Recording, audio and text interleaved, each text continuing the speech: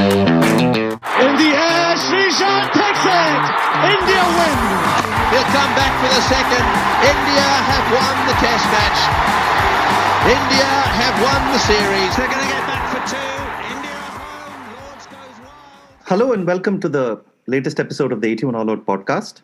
This is Siddhartha Vaidyanathan, and I'm joined as ever by my co-host, Mahesh Sethuraman. Hi, Mahesh. Hey, Savi. Good to be back. Hey, yeah. And today we are delighted to welcome, someone who we have read for a very long time, whose writings we have admired and taken in and sipped and drunk, and the esteemed historian, novelist, columnist, essayist. I think I can basically keep going on and on and on.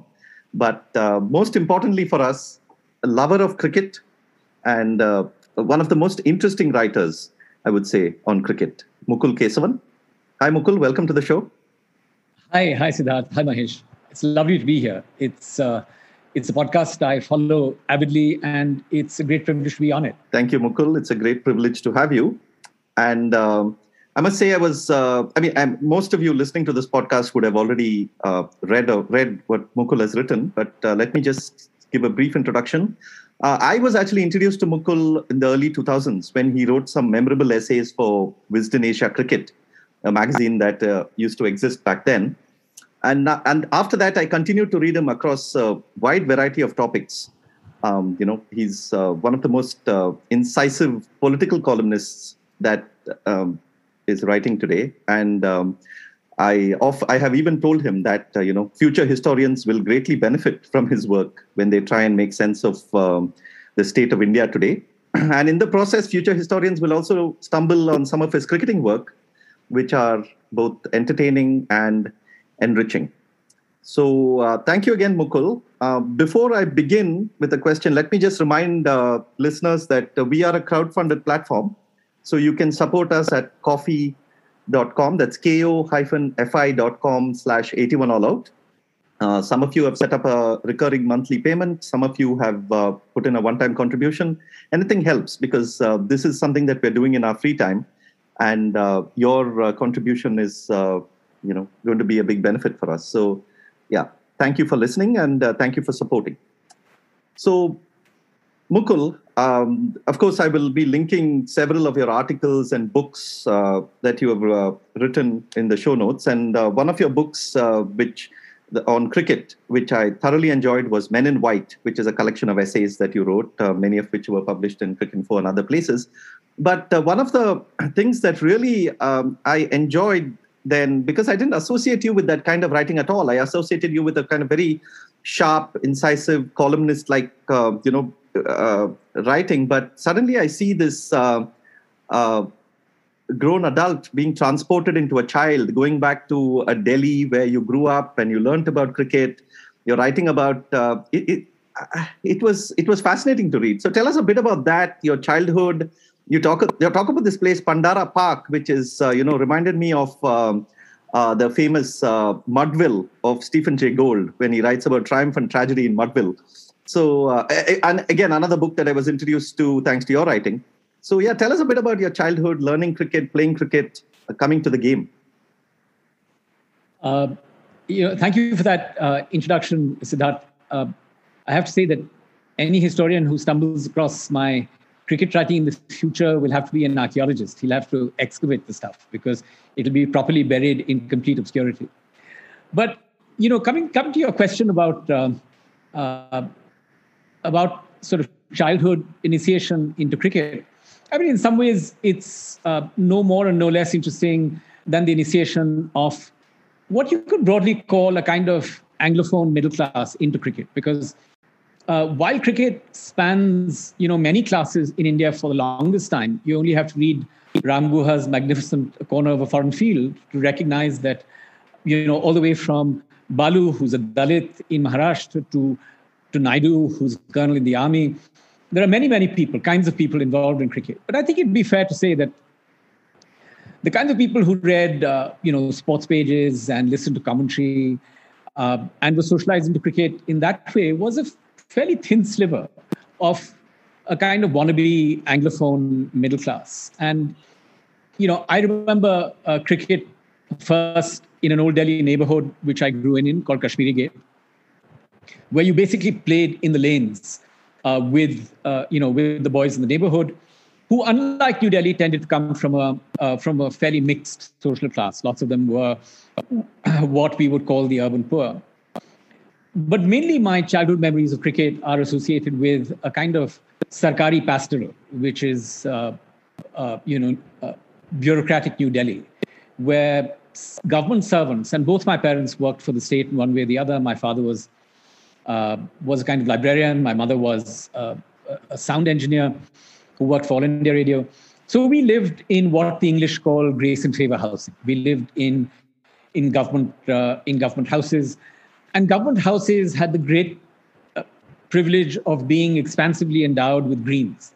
So you had these magnificent parks, which were a kind of invitation to cricket. So, and I think this was the experience of lots of people, but it was a peculiar experience in that it led to nothing, in the sense that it wasn't part of, a Kanga league. It wasn't part of a league like the Bangalore leagues with its many tiers.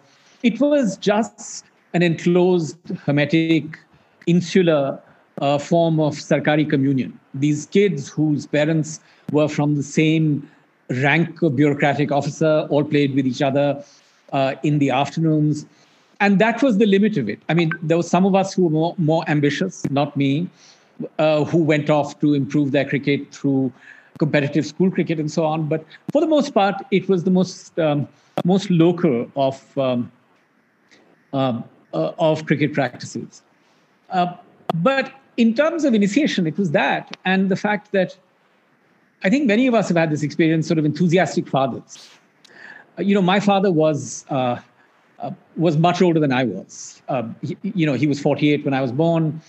He had spent several years in England as a student, trying unsuccessfully to get into the ICS and doing degrees in English in the meanwhile.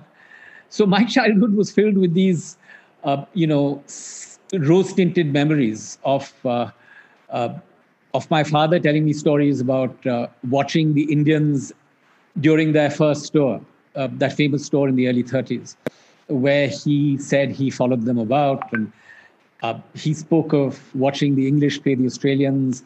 He spoke of, in the way that half the time, I'm not sure whether he remembered this or whether he remembered himself remembering this. So he would talk about Duleep Singh Ji walking out to play wearing a cream silk shirt, billowing out behind him.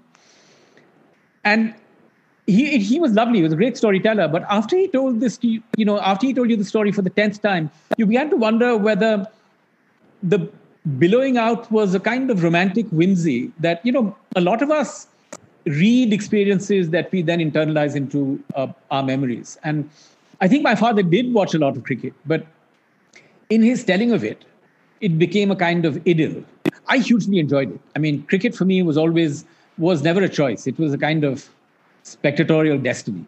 It's interesting that you talk about remembering the memory, because I don't know why, for some reason, when you spoke about this billowing out, the shirt billowing out, I thought of this when I was probably 14 or something, I picked up this book of cricketing sketches. I don't even know who wrote it. It had these small one-para descriptions of people. And in one of them was this Sri Lankan batsman. I mean, of course, it was Ceylon then, this batsman, Mahadevan Satasivam. And one of I still remember, I don't know what they wrote about his batting, but the description was that he wore the cap at a rakish angle. And that's all I remember. Yeah. And who knows whether he wore the cap at a rakish angle or not. But for me, when I think of Mahadevan Satasivam, he wore a cap at a rakish angle. No, this is it. Rakish is one of the great journalistic adjectives of cricketing lore. So the Nawab wore his cap at a rakish angle. And, if Jaisimha had worn a cap, people would have said that he wore it at a rakish angle. I think rakish just signified a kind of swag, a kind of stylishness. And that's the lovely thing, actually, about cricketing lore. It comes down to you in sort of cliche and platitudes that are raised above cliche and platitudes simply because they're remembered so passionately and so fondly that you're willing to forgive, the baseness of the currency in which they're expressed. And you're willing to forgive the exaggeration also. I mean, Amar Singh coming off the pitch like the crack of doom. I mean, wonderful, isn't it? Just such a spectacular metaphor. So good. It's just stuck in my head. I'm like, and then after a point of time, of course, I'm like, what the hell is this crack of doom? But it's great. And the first thing you think of in the context of being a kind of cricketing couch potato is you think, if Amar Singh was bowling today, and if you were looking at the speed gun, who knows? It might be 118 or something, So there's this strange post facto skepticism built into the way in which you receive sort of legendary lore. But a part of you hopes that all of it is true. Yeah, in a way, I'm glad that there aren't that many videos of Gundappa Viswanath online, because Indian uncles of the a certain vintage may just have nothing to say after that when we see him edging and fumbling. The thing is that you never saw Vishwanath edging and fumbling for the simple reason that he never edged or fumbled. And Indian uncles like me who actually watched. I watched the second test that Vishwanath played in. This was the Delhi test against the Australians. He had scored his century. Was it Kanpur? I think it was Kanpur. Yeah. And I remember this idiot commentator, I forget who he was. In the first innings, he was batting, and he was batting with Patodi. And he said, well, he's batting in the company of his captain, which is a great thing. And of course, he was out for a duck. And then in the next innings, he scored 100. And the next test was the Delhi test. So I remember my brother and I went to watch it at Kotla, and we won the test.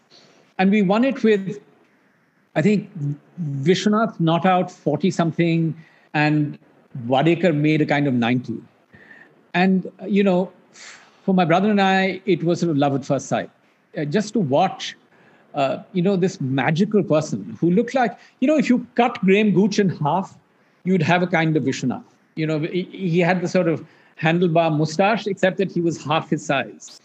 But he was, for someone who seemed to, if you had done a kind of diagram of his shots, all of them would be square either side of the wicket. I don't think I can remember him hit straight at all.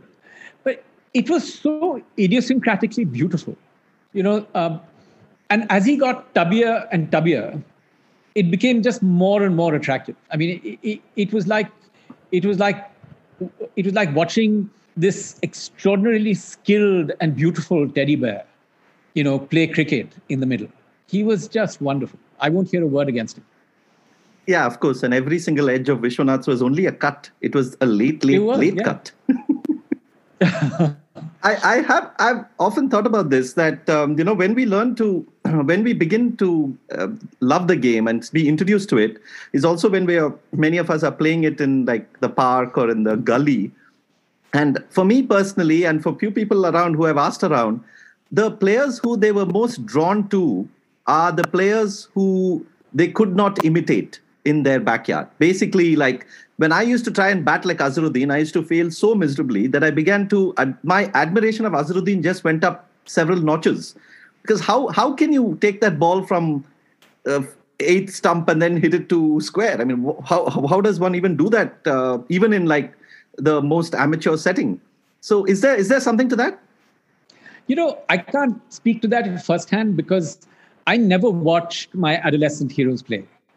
There was no television. I remember Doordarshan at some point after the 71 West Indies tour showed a 26-minute package of highlights that covered the entire series, which looked as if it had been shot by a blind cameraman with a mobile phone. There was nothing, you just watched this, but we watched worshipfully because, it was the only motion picture visuals we'd actually seen of cricket. The first time I remember watching cricket live must have been in, the early or mid 70s, because I don't think there are live matches shown before that in India. And I remember, in fact, in 1978, when Bedi took our team to Pakistan for the revival of cricket, I was really gripped by this sense of technological inferiority because Pakistan television actually showed bloody replays. All the cricket I had seen was only shot from one end. There was no question that, you only watched the batsman front on from one end because that's where the camera was. And there were no replays. So Pakistan television showed replays, not slow motion replays. I mean, the snick was just as fast the second time round, but at least you knew what had happened. So I never actually got to watch Gavaskar or Viswanath bat at the point where I still had cricketing aspirations, which were cruelly and swiftly snuffed out because my hand-eye coordination didn't exist. And, you realized early that you couldn't sort of pad up without a pad. So my entire aim was to get my shins out of the line of the ball, which is not the best way of batting. And of course, nobody was interested in bowling. I mean, who bowled? So by the time I had any cricketing ambitions of my own, I never had, you didn't have models to imitate. I'm always astonished by how beautifully young people who I watch playing in a local Maidan, how wonderfully they mimic Warne and people they've watched. I mean, they literally know what to do. But we didn't actually know what they did. I mean, the only thing you had was, the back pages of a newspaper or sport and pastime. I remember cutting out photographs, color pictures, and sticking them in chart paper albums. But there was no motion picture loveliness to imitate. Well, Mukul, you didn't know exactly what they did, but you knew something more fantastical. You knew, you sort of had the imagination of what they did. You could imagine what they did. That's certainly true. It's very hard, though, to imagine Budhi Kundaran scoring 192 against the English in Madras when the only image you have is of him propped up on his front foot, stretching and looking back at his wickets because he's been bowled. I mean, you want... With Engineer, in contrast, you knew because everybody told you that he batted like a hurricane. And I remember him, I think this was the test against Australia in Delhi. And I don't think he got many, but you could see that he was like a kind of proto-Sehwag, not of that level of accomplishment, but certainly that kind of lunatic zest. He was wonderful. And he was also this great charismatic figure, brill cream with his shirt buttons undone and this wonderfully good-looking man, who'd sort of swagger out to play. So, Engineer opening really quickened the pulses of my cohort. Yeah, I mean, I did a podcast with a gentleman called Jay Galgali, who has been doing a great service to Indian cricket by uploading the films division videos on YouTube. And, seeing those videos of cricket matches in the 60s and 70s, it strikes me that what a remarkable event a test match or even a Ranji Trophy match must have been at that time. I mean, you had these huge crowds of people, so many women sitting there and watching, and then people smoking in the stands, and it's a carnival. I mean, talk a bit about that. I mean, I don't think we can even relate to that. I feel a sense of real deprivation whenever people talk about this because, we were Delhi bound. We lived in Delhi. And there's no good way of putting it. The Firozshah Kotla is a bog. It's always been a bog. It's a grotesque and hideous stadium. It's a nightmare to park there. The policemen that process you are sadists. There are no facilities. I remember going to Chepauk to watch the great third test against the Australians after Lakshman's heroics in the second test. And I spent 5 glorious days watching cricket there. And I couldn't believe that I didn't need a visa to come to Madras because here was this ground where you could drive in the civilized way to a car park. You could go unmolested into the stadium. The bathrooms were like something out of a second-tier airport, you could actually eat everything from an uttapam to a pizza served perfectly hygienically by people who looked as if they were in the food business and weren't actually thugs taken off the street.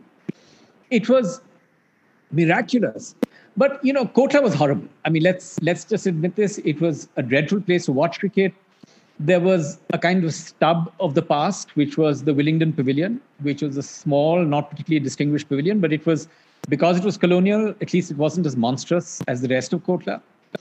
So most of my cricket was watched on the concrete steps, which were actually great seats, because if you came in early enough, they weren't numbered, so you could get in quite close to the side screen. And it was quite astonishing. You had to get up at 5 a.m.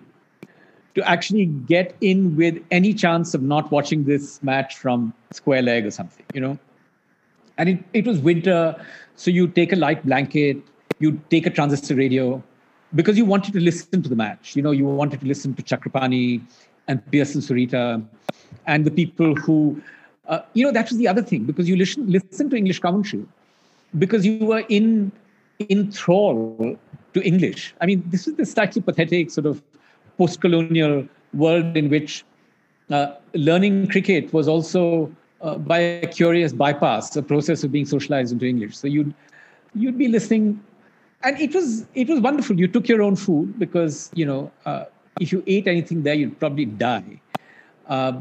It was so, but you were young, it didn't matter. It was, and then as you grew older, life improved, because in Delhi, as you grow older within the middle classes, you get to know people who know people. Because nothing in Delhi happens like an honest transaction where someone announces there are tickets being sold, you go to the ticket window and you buy the ticket you can afford. No. That would be too simple. So I've watched lots of matches from Kotla's entirely undistinguished members' enclosure, completely free, thanks to a friend who was the nephew of Raj Singh Dungarpur. So we would swagger into this place and watch, pretending we were to the manner born. But actually, it wasn't that much more comfortable than the concrete steps on the other side, because Kotla as a whole was so rudimentary that it didn't matter really where you watched the match from. Whichever way you sliced it, it was still baloney. It's interesting that 2 points, though. One is that the Chennai test that you attended was also, I think, Mahesh's first experience of live cricket. Yeah, that was my first really? international match at a ground. Oh, so you were at the ground too?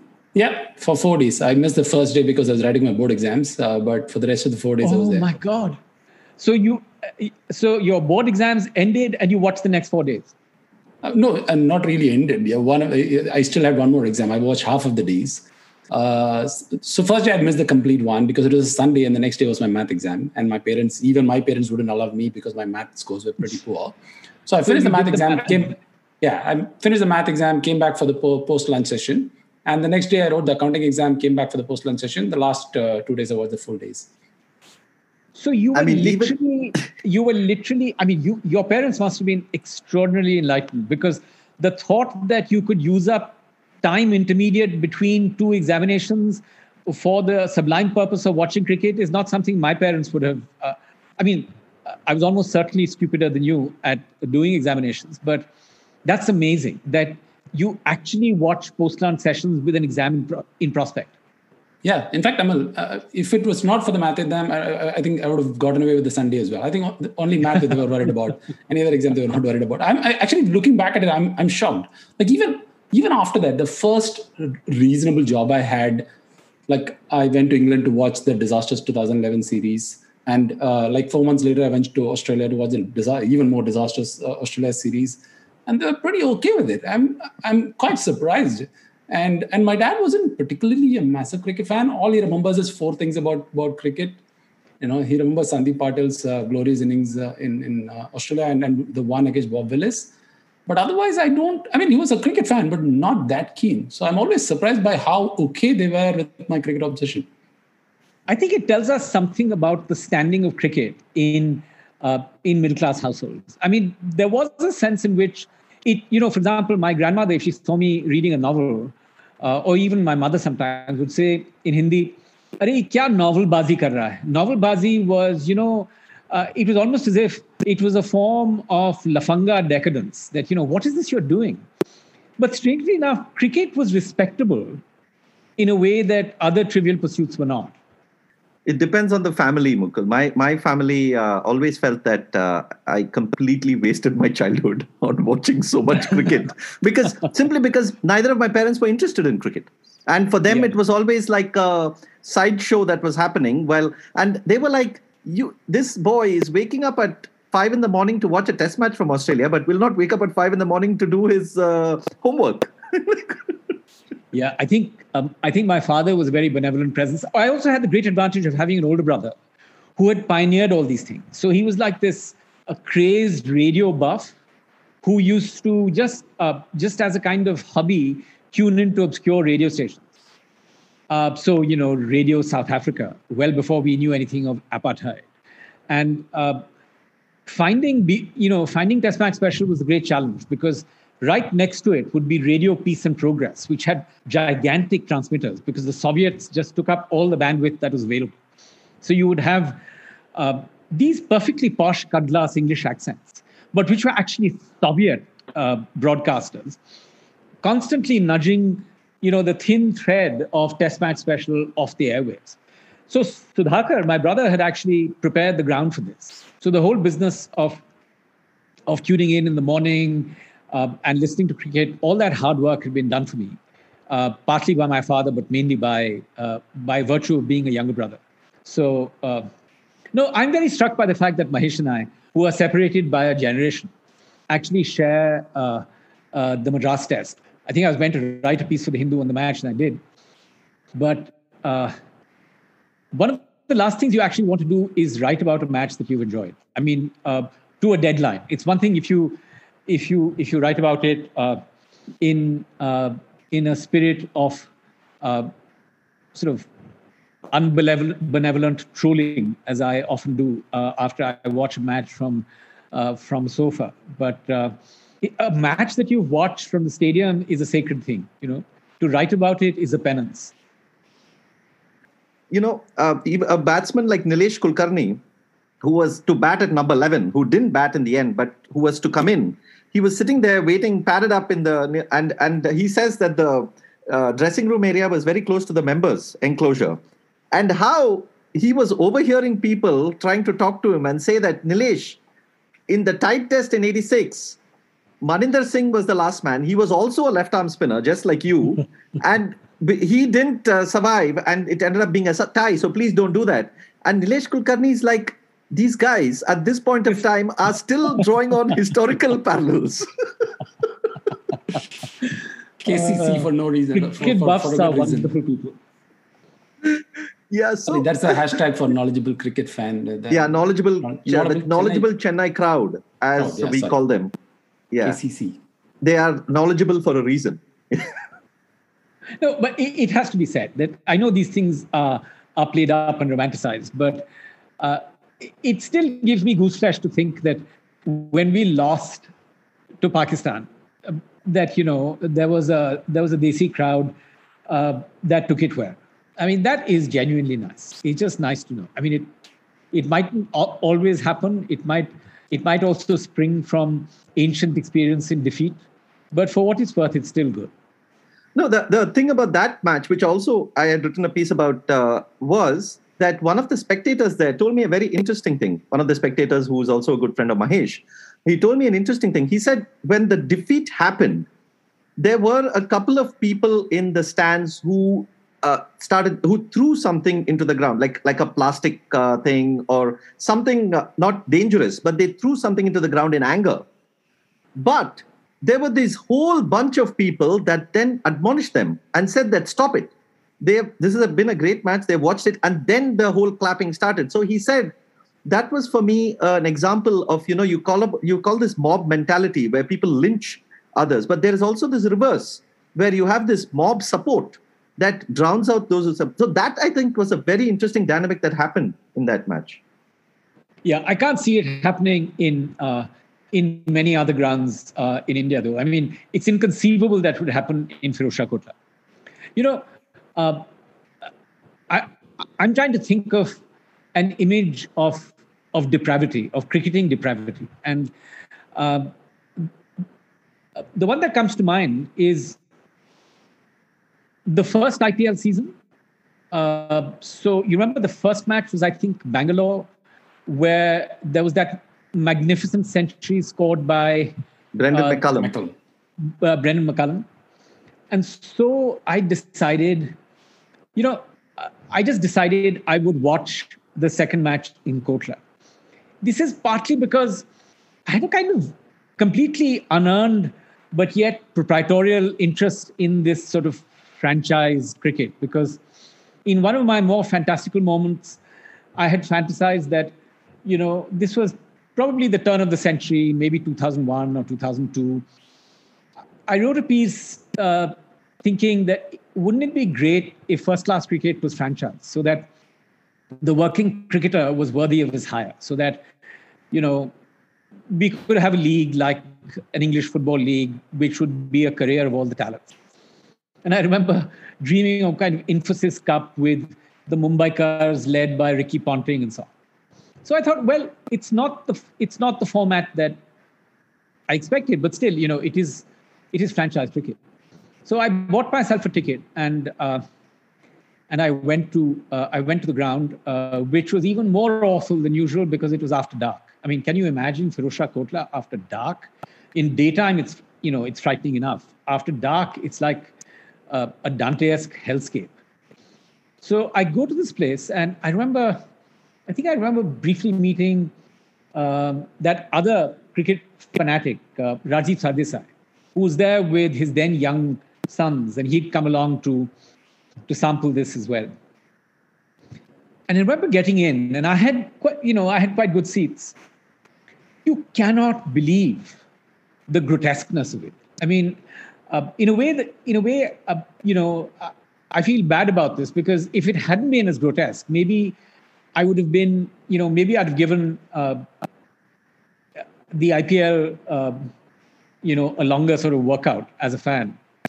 So you go there, and first, I think you have some curious spectacle where I think it was, if I remember right, Akshay Kumar roped up on a kind of pulley, sort of swooping down a rope for no reason that anybody could understand. So that was the beginning of it. And then the most horrific thing of all was there was this pinjara, there was this cage, this large cage where women, mainly blonde white women, in tinsel, were dancing to the delectation of Delhi's cricketing patrons. I mean, it's hard to believe a more horrifying scenario within the context of cricket. It literally was a kind of lascivious nightmare, So I think anybody who's skeptical about cricket in Chepauk should count their blessings. I mean, at least you didn't have to grow up in Delhi. And I mean, now you make me feel like a first world complainer, because one of the recurring themes when I used to blog was the fact that Indian ground experience is so horrible. And my samples were Chepauk, Bangalore, and Mumbai. And after listening to your Delhi stories, I should consider myself extremely fortunate. No, I mean, so if you're a woman, you couldn't I'm sure things have changed now, but I remember taking my wife and my children off to watch a one-day international, I think in 2001. And after a while, we had to leave because the toilets were unfit for human consumption, for human female consumption at any rate. So, it was a nightmare. I don't know what it's like now. I mean, there are circumstances in which I would go to watch a match in Kotla now, but they would have to be very exceptional ones. Yeah, so one of the themes that came up when I was writing about the Chennai test is that Mahesh was talking about how, because it was his first experience of an international match, he still so vividly recalls the moment he saw Lakshman play a certain shot. And, that memory of just watching somebody in the flesh for the first time, watching such a gorgeous batsman, that leaves such an imprint on us. And, for us, most of that experience for our generation, is that we very, very rarely go to an international match without having seen that player already on television. But for you, it would have been so much more different because, I think you had written a piece about Imran Khan when you saw him bowl for the first time, and the sort of sensations that it must have triggered would have been so different than had you watched him before. I remember of course, the first time I watched Imran Khan bowl was on television in 78, in black and white, sitting in Delhi. But the next time I saw him bowl was when I was a student in England. I remember going off on, as it happened, I think, the 14th of August, which is Pakistan's National Day, going off to watch an England-Pakistan test match at Lord's. And it was that famous match where they nearly pulled it out. I think it was Mudassar Nazar and Imran, I forget the details of it, but they were basically done in by just appalling umpiring. There was this umpire who was a kind of bogeyman as far as South Asian teams were concerned, a man called David Constant.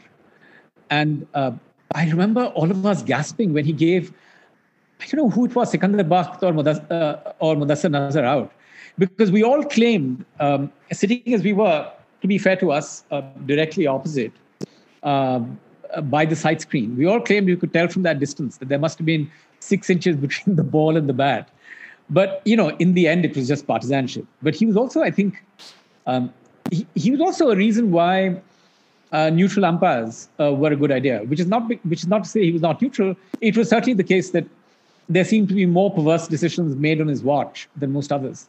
But, going back to watching great cricketers play, watching Imran bowl, I remember the first thing that I was astonished about was, how absurdly high that delivery leap was, and how far wide he went. And then you would see this ball sort of banana in, this in-swinger move what seemed like a yard. It was just quite astonishing how much, Pakistani fast bowlers brought the ball in. And to watch Imran doing it, sort of Greek god style at speed was like one of these heroic, epic moments in spectatorship. It was quite extraordinary. I can imagine what Mahesh must have felt like watching Lakshman say drive inside out of the rough. It was just pure magic. Actually, I think this is the point where we should make a case in the absence of Kartikeya for an aesthetic defense of Lakshman. My father, who was an unapologetic Viswanath partisan, perversely would say to me that, my God was and is Gavaskar, the player, I hasten to add. So my father would say with the perverseness that only the very old can sort of get away with, he would say that, I would take a train to watch Viswanath. I wouldn't cross a road to watch your accumulating Gavaskar, which was so grotesquely unfair. Gavaskar was one of the most perfect batsmen in the world to watch. I still watch him on YouTube. I try to get my son to watch him on YouTube because I've never seen such neat perfection. I look at him play and I feel, God's is in his heaven, all's right with the world. There was a kind of, and I used to look at my father open-mouthed. But I think there is a case for saying that, and it's a case that, people who like Test cricket inevitably make, rightly or wrongly, which is, there is something to be said for memorableness. It's an unfair thing because, many were the times when Lakshman Lakshman failed and didn't deliver. But you don't remember those. What you remember are the times when, he burst into sort of gorgeous life. Do you remember that first century he scored in that pointless match which we lost? I mean, it was a pointless century. I think he scored 160. 167. In Australia, 167. And he stood up tall and he played those magnificent cross-batted, pull shots and hook shots. And you looked at him worshipfully and said, mine eyes have seen that. I'd never seen a Desi bat like this before. It was sort of recognizably Desi and yet, and yet sort of robust. And I have to say, in defense of Lakshman, and with apologies to Rahane, who is ever going to remember a Rahane innings in those terms? If Shubman Gill actually lives up to his early promise, well, if he actually doesn't sputter out in some dramatic way, I mean, it's clear that, it's like watching, and not just because of the way he looks, but just because of the way he looks when he moves into a shot. It's like watching Gregory Peck take guard. Why wouldn't you remember him? And, this is just completely unfair to someone who is as or more effective than Gill, but just doesn't look as beautiful. And I think that was my father's point, that there was magic to what Viswanath did. And absurdly, he thought that Gavaskar was workmanlike. No, but Gavaskar was a far more substantial batsman. And so was Lakshman, actually. So Lakshman doesn't need the aesthetic defense at all. He was a substantial batsman on its own. Just one more point on Lakshman aesthetics, which Sebi mentioned was, while I had seen Lakshman before my first sort of real, on the ground experience, but unlike others, like I had seen Sachin before, I'd seen Dravid before, and I saw them at the ground. But unlike the others, there was a very unique sort of the third dimensional experience that you get with Lakshman, which you don't see on TV. Like if you think you've seen Lakshman at his most elegant best on TV and you've not seen him on the ground, I think you've not seen all of Lakshman. I mean, I've read about it on papers. Like Greg Chappell always says that he's the best, he's the most elegant batsman to watch at the ground. And some of the other Aussie cricketers have said he's a 360-degree batsman. I didn't understand what they meant till I went there. And of course, it helps that it was my first experience. But just to watch Lakshman bat against spin in that test is something I'll never forget in my life. And that's also because it was unique to watch at the ground. His artistry, his aesthetic pleasure is probably that much more when you watch him at the ground than even what you get on TV. I think you're right. I think he scored a couple of 60s in that match. Yeah, right? yeah. In 50s. Yeah. He got a 65. Yeah, he got a 50 in each innings. And I think this must partly to do with the fact that there's something almost absurdly exaggerated by the amount of ground he covered while playing shots. I mean, not only did he step out, he stepped around and out. I mean, there was, and you could probably watch this and appreciate it better from square leg than you could front on, because that would sort of flatten what was happening. But just saying that you said this sort of 3D effect. I haven't watched Root at the ground. I've only watched him on television. But watching him on television, I get the sense that he seems to exist as a batsman in those three dimensions, because of his back foot play, because he seems to go back and occasionally move forward. There seems to be a range of shot making. And he has, I'm no analyst, but there's a kind of springiness a kind of bounciness to the way in which he plays, a kind of light-heeledness, which gives you the sense that he inhabits a kind of large cube, at the crease. Contrary-wise, when I watch Kohli, I think that he occupies a smaller one, because one of the things that I unreasonably miss about batting when Kohli bats is that, in what I think of as the coming of age of my cricket watching, when Gavaskar and Viswanath and many, many others played, all Indian batsmen cut and square cut. They went back and across and there was a kind of josh to to the square cutting. When Viswanath laid one past gully or through point, you knew that, it was a done deal. It was gone. And there's something interesting about Kohli's batting that, magnificent though it is, it occurs so exaggeratedly, so far ahead, A, of the crease and B, on the front foot, that it's almost as if it's a different kind of batsmanship. A couple of things. One is that, the Lakshman point, what struck me when Mahesh was talking about watching Lakshman live in 3D and watching it, is that one of the things on TV is that, especially while watching a batsman, while watching a bowler, you pretty much get the whole action. But when watching a batsman, he plays the shot and then you have that second camera angle to show you where the ball is going. So there is that distortion in your mind of you're not able to gauge exactly what has happened. But in the ground, you can see the ball going onto the bat and then going on, and then you can actually gauge the time that it has taken. And for a batsman like Lakshman, it was quite astonishing for me to realize that with the ease with which he was playing that push, and then the speed with which the ball was going to the boundary, that's just a remarkable thing to watch. And your brain takes a moment to process that, and the processing of it brings a tremendous joy. So that was one thing that really struck me when watching a batsman like Lakshman, or many of these artists, as we call them, who make it seem so simple, but who are actually like, the ball is actually like ferociously racing away to the boundary. That is one.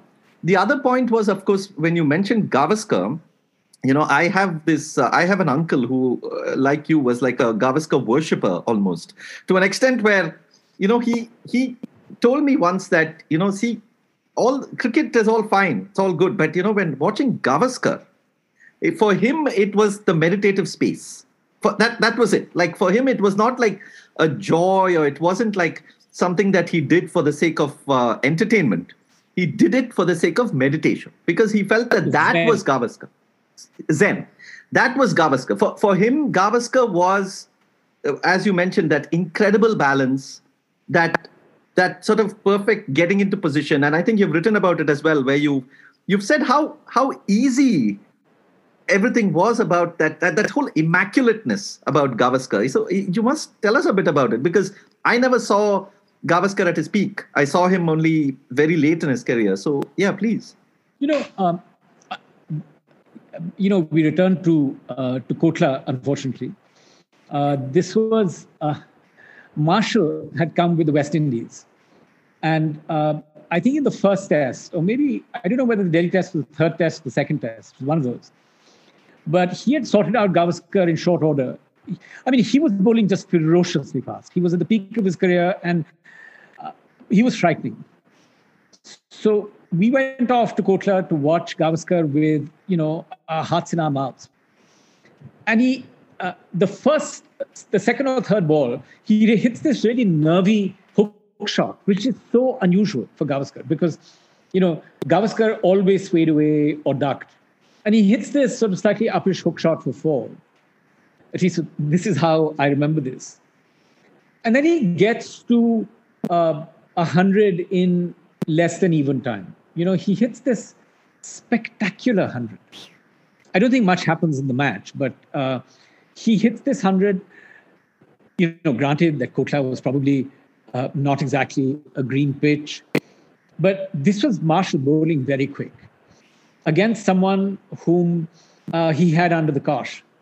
And it was quite wonderful to watch this man with those ridiculous little, those fiberglass ears he used to wear, the little band with these things drooping down like, spaniel's ears, and, and his hat.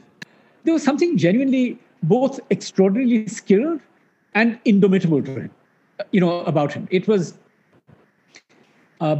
he was a genuinely middle-class hero, because he, I've written this, he made us feel solvent, because Indian cricket was always on the verge of losing its deposit in the late 60s and early 70s. And then this man comes to town and he opens the batting. And there's something epic about him. I remember when Asif Iqbal came to tour, after the 78 series, he came over. And Imran was at his, fast bowling best. And, I'm in Kotla. We keep returning to this nightmare. I'm in Kotla watching Imran bowl to Gavaskar. And he bowls these 4 or 5 short of a length balls, which, as the classic template would have it rearing up to the heart. And Gavaskar literally plays them with one hand because he's too short to actually get up to. And then I think Imran does his hamstring. And we all breathe a collective sigh of relief because, it means that the odds for the series have improved. But all my memories of Gavaskar, which are without question sort of romanticized over time because, these are the matches I remember. This is not a conspectus of his career. Are images of this. I mean, I remember him on his way to his 220 at the Oval. I'm at the university and I don't have a radio. I get into what in Delhi is called a mudrika, which is the bus that goes around the ring road. Some smartass thought that the Sanskrit word for ring would be a good name for a bus service. But there's a kind of weird camaraderie even in Delhi. We are in this bus and there are people listening to those tinny little things, these tiny transistor radios, and you're sort of leaning into them, trying to catch up on this because you think that we might actually win. And then, of course, we don't because he falls and then we scratch out this draw. But I mean, I remember I once met Patodi in the company of the person I knew was his friend Abbas Ali Beg. So we once met casually and, deferentially I was listening to the talk about cricket.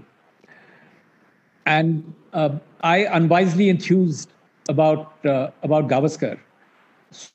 So vis-a-vis Tendulkar. I mean, not suggesting he was better, but suggesting they were two great batsmen. So Patowdi shook his head impatiently and said, no, there's no comparison. I mean, Tendulkar is, without question, just in a class of his own. And, much as I worship Patowdi, I have to say that, I had to respectfully, though silently, disagree. The thing with Gavaskar, the bits I've seen in YouTube, and thankfully there are now uploaders who are uploading entire passages of play. Like they're almost uploading like a whole day's play, which you can, watch over like, maybe not like every ball, but you can watch almost every over. And there was one such game in which one such Gavaskar innings that was there. And even while watching on YouTube, on grainy YouTube, it strikes me that he basically played the ball or he left the ball, but from the moment in which the bowler was running in, he's watching the ball right through. He's watching the ball past him. He's watching the ball to the keeper if he has left the ball. Then he is watching the ball from the keeper to the slip, to the second slip, to the fielder, back to the bowler. And then he takes this quick glance around the field. He sometimes does his counting and then he again takes guard. And then the next ball happens and he does the same thing. Now, this repetitive quality has something to it. I mean, you don't notice that in cricket these days at all. Very, very, very few batsmen have this kind of, this whole thing happening again and again and again. There is definitely something mesmeric about just sitting and watching a Gavaskar innings. I mean, I completely understood what my uncle was saying when he said it was Zen. I mean, this is just music to my ears because the loveliest thing about Gavaskar's innings were not necessarily the shots he played. It was the setup. Like you said, that he'd look around and then there would be that precise, perfectly repeated set of 3 movements. He would plant his right foot on the ground and then his left, and then he would tap with the bat and he'd look up.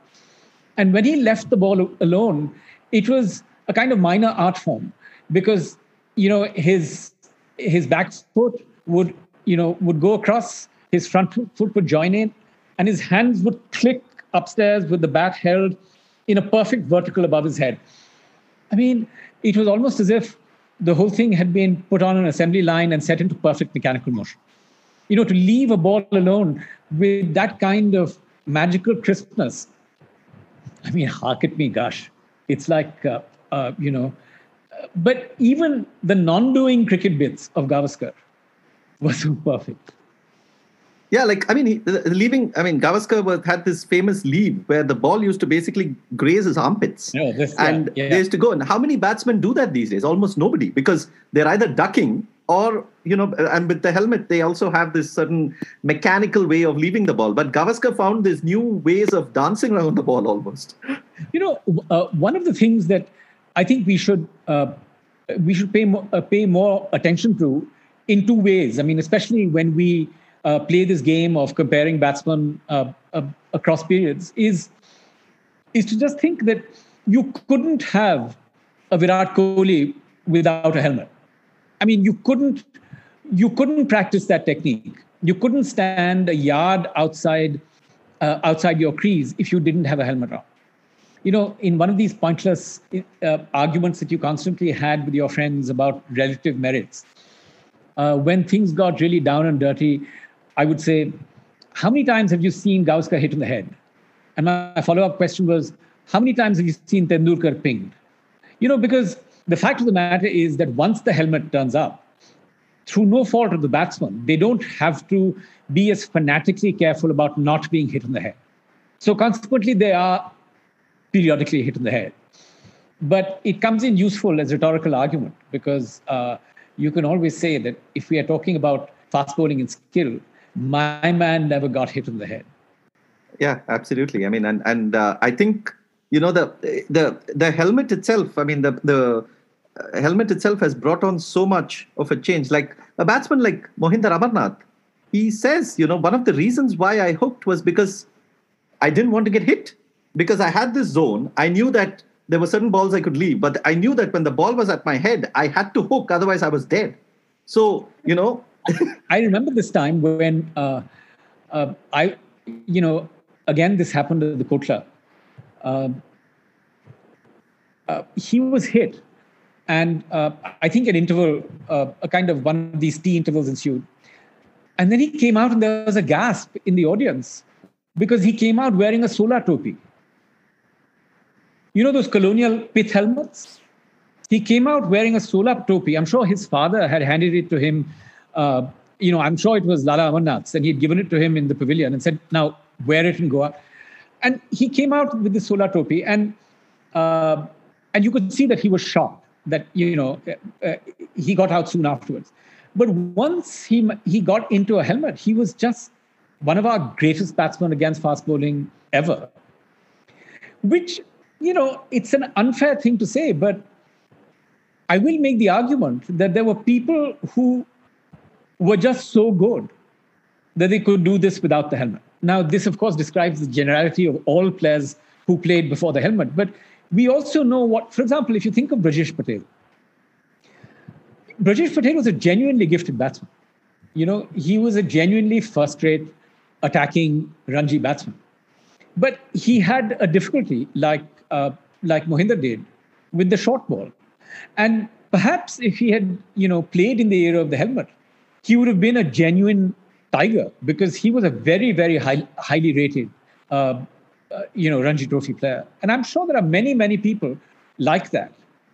So I don't think we should make a meal out of this, but I think it's useful historically to give credit to people who were geniuses at batting against very fast bowling without a helmet. You did speak about radio, and you did speak about playing the game at very amateur levels. But tell us a bit about your reading about the game, because, first of all, your writing strikes me as so refreshing because it is not rooted in the typical British grammar of English. And, by that I mean that, the terms that we discussed, like the shirt billowing or the crack of doom, and the sort of writing that was, A.A. Thompson, Neville Cardus, that school of writing. But you seem to come from your writing is far more rooted in the Desi English. You often throw in Indianisms and Indian terms. You often compare. Your analogies are very, very Indian. If I don't know if I'm even explaining it right, but tell us a bit about your influences in cricket writing, or was it more your influences in just other writing that you brought into cricket? Who did you read when you were growing up, etc.? The earliest cricket books I can remember reading, my college library had a copy of Fingleton's great book on Bradman. And then I found a copy of his earlier book. I think, if I remember right, it was called Cricket Crisis. This is about the Bodyline series, which is a genuinely magnificent piece of writing. And Fingleton, from that period, from the period that I think of as well before my time, I think Fingleton is the writer I admire above all others, partly because, he's a very fine player himself, partly because of the kind of electricity around his writing, because of his long feud with Bradman.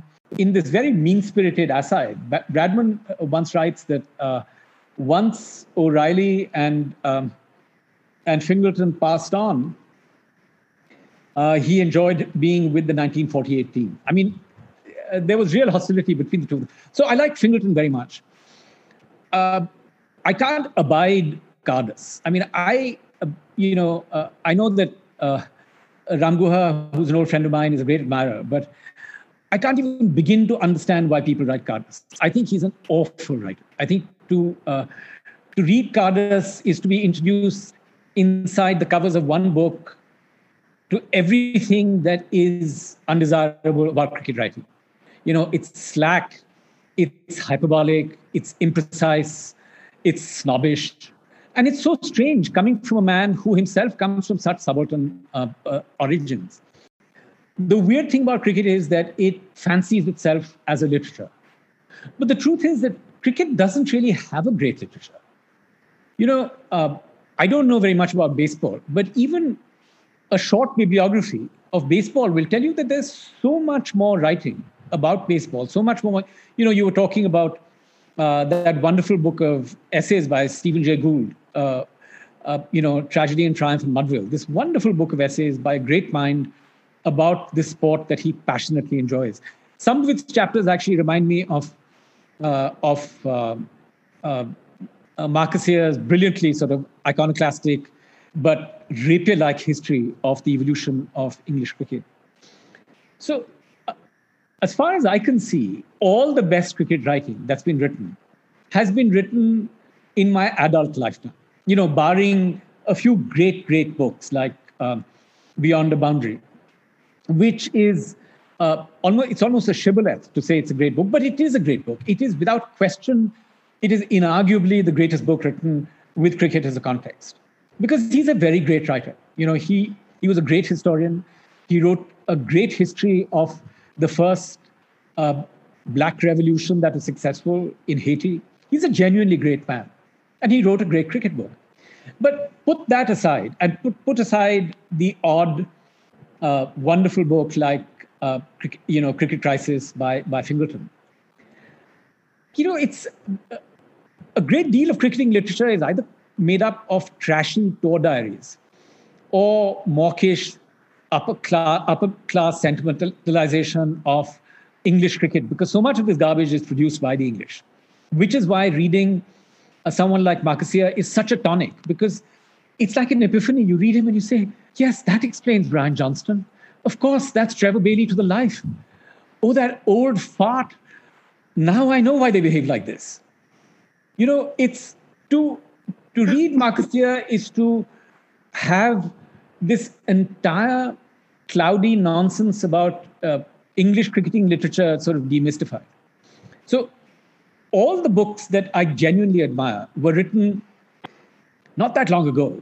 So, Ram's magisterial book, which is a truly magnificent history of cricket, his work on Balu and the way in which, he and his brothers struggle in the, it first saw life as a great historical essay in past and present. The deftness with which he uses the great molds of caste and race and region and communal identity to tell the story. It is a genuinely wonderful book. And then, of course, there's my, sort of idiosyncratically personal favorite, which is Anyone But England, which is like a tour de force. I mean, you could read it in 2.5 hours, and at the end of it, you'd be just much the wiser for it. But interestingly, the two great cricketing novels, there's a terrible novel written by Ted Dexter, some trashy detective novel called Test Kill, which I once bought from a secondhand bookshop and then threw at the wall because it was so bad. But the two great cricketing novels are both written by Sri Lankans. One is that wonderful, great baggy monster of a novel by Shehan Karunatilaka. Which is Chinaman, which is this great, romanaclé, which has everybody that you know of in cricket, including Tony Gregg under different names. It's this genuinely wacky and wonderful novel, which it's like Sri Lankan cricket in a multidimensional universe, in a dimension not that far removed from ours, but happening parallelly. That's a wonderful novel. And then there's this great novel by, very fine shorter novel by Ramesh Gunasekere called The Match. The Match. Which is more political, and it's a novel of exile as well. But and then, of course, there's that, I think a book that began as a tour diary, but which transcends the genre, which is a truly brilliant, wonderful book, which is Rahul Bhattacharya's Pandits from Pakistan, which is just such a lovely book. A book that essentially invents its own form and is just a complete delight to read. And that's really it. I mean, there are, I'm sure there are many books I haven't read, but of the books I have, I'm very pleased to find that so many of them are written by people who roughly belong to a series of cohorts in my lifetime. Of all the things that you mentioned of Neville Cardus, one of the words that you didn't describe him as, though many people have after that, is fictional. And people say that had Cardus been writing today, he would have been so, skewered on social media because he was making up stuff most of the time. Half of the things that he said weren't even true. They didn't even match the scorecards. So that I don't mind. I mean, some fantasy is permitted. I mean, you have to make some stuff up. You can't, I think I'm deeply grateful to Stats Guru, but there's a point where, we are allowed dream time. So Stats Guru and going walkabout in your head to invent things that never actually happened, a little bit is on. Well, Kellyanne Conway spoke about the term alternative facts, but long before that, Cardus spoke about the higher truth, where he said, well, he might not have said that, but he should have said that. So, actually, it's quite one of the great figures in my growing up was this wonderful commentator, John Arlott. When I first began listening to Test Match Special, I was a kind of young post-colonial idiot. So I decided that, Arlott's accent wasn't right because it wasn't, received pronunciation. And, how clearly Brian Johnston speaks, and look at Trevor Bailey. And then I realized, in adulthood, that these were like mad reactionaries, that they were crazy, apartheid-supporting lunatics. That all these bluff, bow tie wearing, seemingly good-humored people were just politically completely wicked. In the one great cause that cricket has had, which is South Africa, they were all to a man on the wrong side. Except Arlott, of course, whose role has been documented so well, and his involvement with Basil D'Oliveira. Wade D'Oliveira. I think one of the things that's it's got nothing to do with cricket per se, but one of the things that is just deeply disappointing about contemporary Indian cricket is this sense of there being absolutely no moral compass. Now, the moment someone of a certain age begins talking about a moral compass, it's time to reach for your gun and probably shoot him. But, it is true that nobody expects cricketers to be heroes. Though, I don't know if it's urban legend, but the one story I insist on believing is that Gavaskar rescued a group of stranded Muslims during the great Bombay killing pogrom of Muslims in the early 1990s. You don't expect everyone to do that. I mean, nobody, you don't know whether you do that yourself. You don't expect other people to be heroes. But what is really just profoundly disappointing about this generation of cricketers, and it's, I speak specifically to the regimes that we've seen under Dhoni and Kohli, is this sort of mindless and proactive engagement with the worst of the nation state. I mean, what kind of cricket? The time when I found it really hard to believe that people could be as mute and cowardly as this was when Jaffer was accused of being communal by the board that he was coaching for. And none of these people said a word. And what's really interesting is, we all know this. Just before that, you had this really embarrassing, cringe-making, toe-curling moment when they all tweeted in a kind of mad unison about the farmers' strike that was happening in my neighborhood in Delhi. I mean, every one of them, the coach, Shastri, Kohli, Rohit Sharma, your hero, Mahesh, all of these wretches tweet out identical tweets. For what? Because, you can't find a way of saying no. The argument that what can a cricketer do? After all, it's his livelihood. After a point, it's just purest nonsense. You have to say that I won't do this. It's not as if you're being asked proactively to do something. It's not as if you're critiquing the state. You're just saying that, look, I don't want to be issuing riposts to Rihanna. Really? That's your business, to actually take up cudgels on behalf of the nation state against these sort of barbarians at the gate? It's lunatic. And yet all of them did. They all stood in a row and tugged their forelocks and put out these tweets. And then when a comrade of theirs is vilely denounced in this way, not one of them. Rahane is asked about this. He says, no, I'm not informed about this, so I cannot say anything. What? He's been your teammate. You've shared a dressing room with him. The sort of shamelessness and the timorousness of it just passes belief.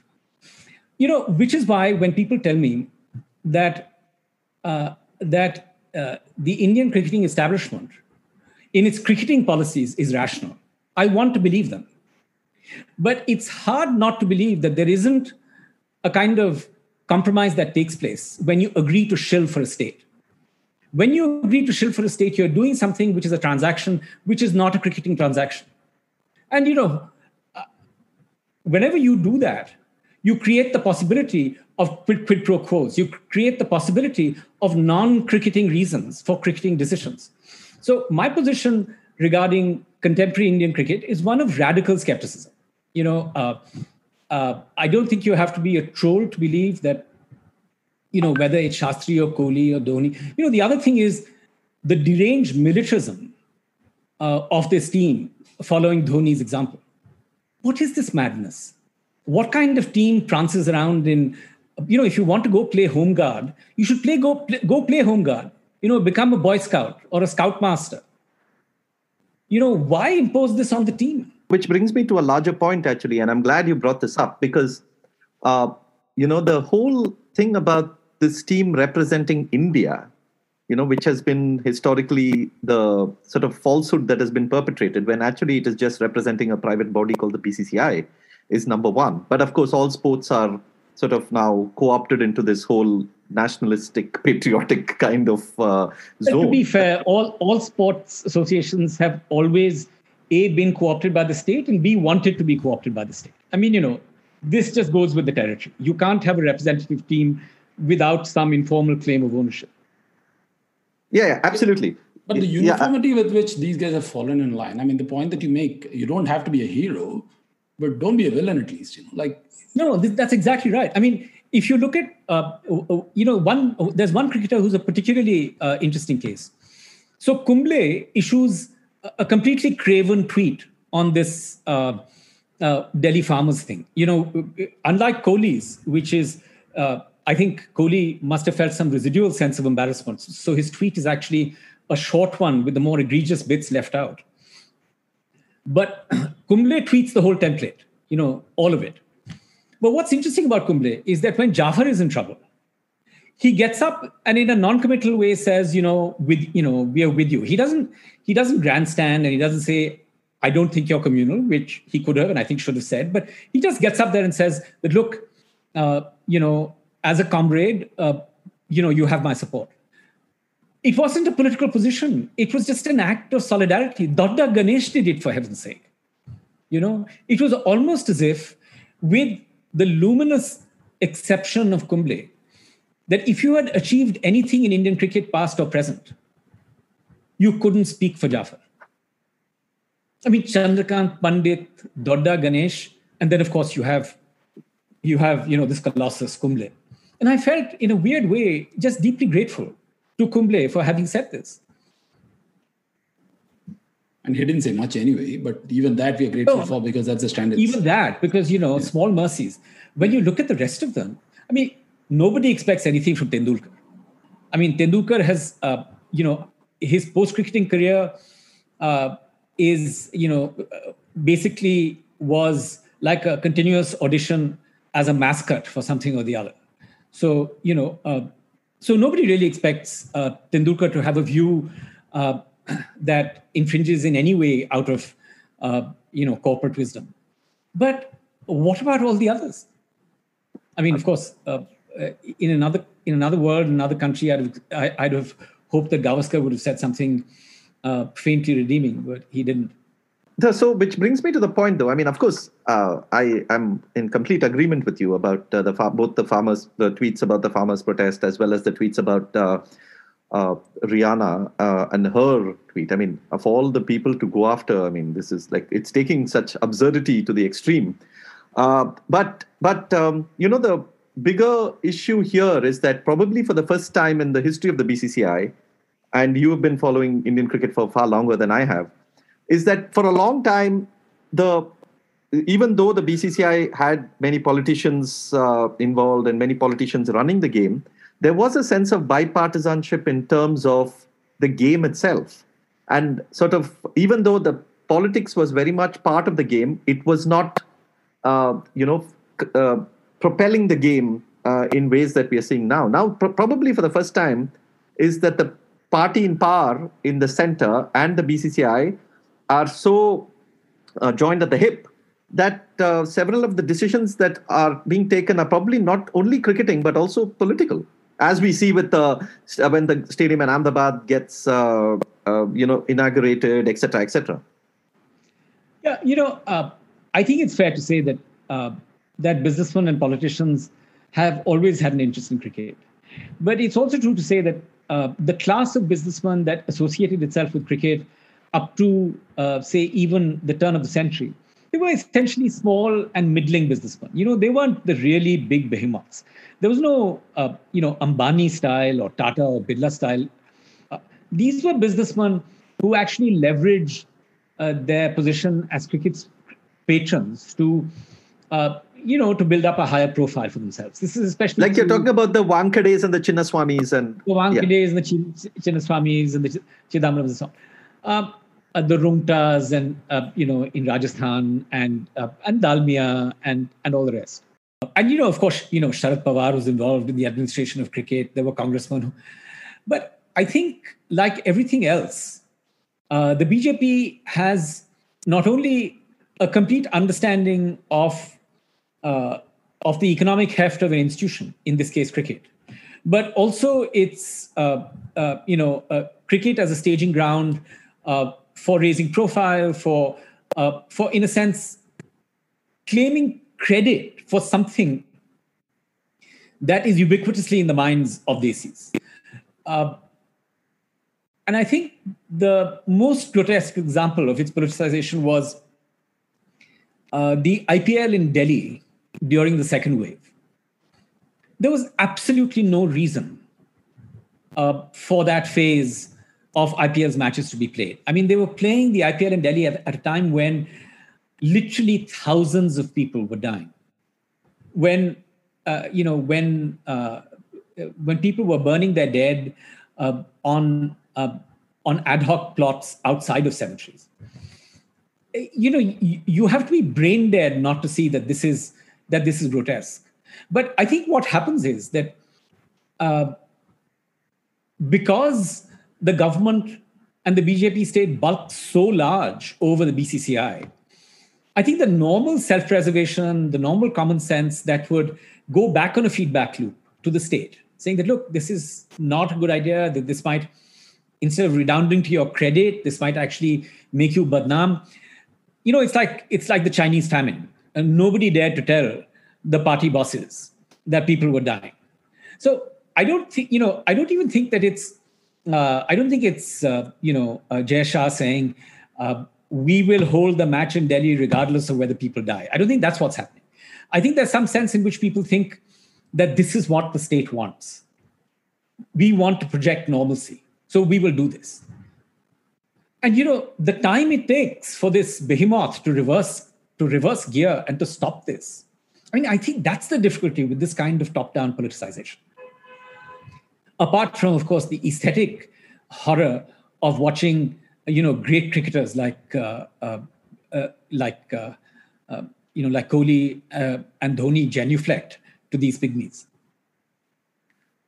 Yeah, and also, I mean, it's not just holding the matches, right? It's also like completely disregarding what is happening, like things like black armbands or things like just a message at the toss. Everything was just done away with. It was like, this is an alternate reality. This is happening here. Whatever is happening outside doesn't concern us.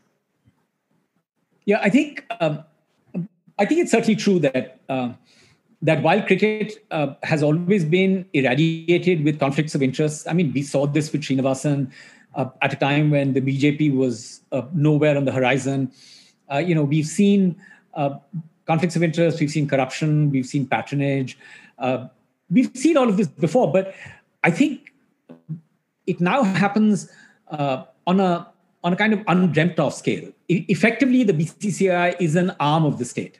You remember there was a time you were making the point that the BCCI is actually a private organization, not actually a national team. There was a time when someone wanted the RTI Act to apply to the BCCI.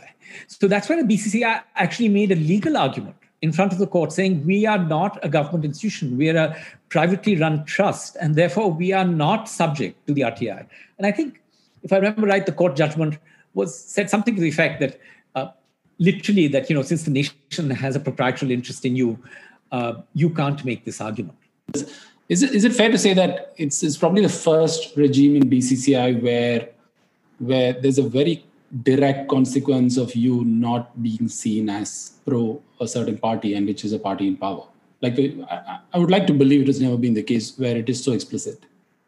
I don't think it ever was the case.